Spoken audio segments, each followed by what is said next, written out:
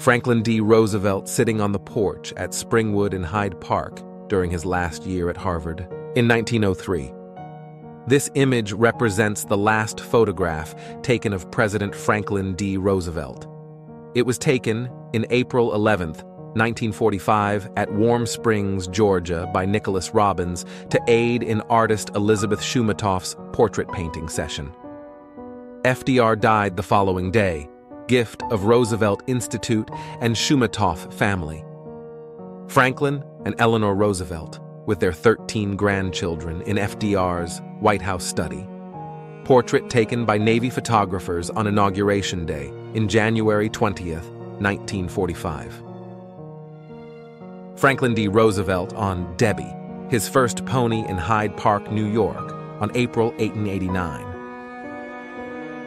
Franklin D. Roosevelt, laying cornerstone of new East Wing of the White House, Washington, D.C., on November 5, 1942.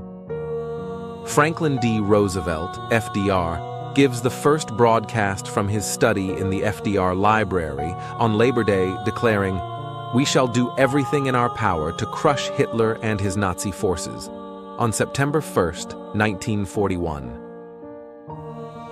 Franklin D. Roosevelt and Eleanor Roosevelt, with David Roosevelt, Faye Emerson Roosevelt, Ross McIntyre, and Ruth Chandler Roosevelt at Fort Worth, Texas, on September 28, 1942. Franklin D. Roosevelt at the wheel of Amberjack II while sailing from Marion, Massachusetts to Campobello, New Brunswick, Canada, on June 16, 1933. Franklin D. Roosevelt salutes units of the 33rd Infantry Division at Fort Lewis, Washington, during his inspection trip on September 22, 1942.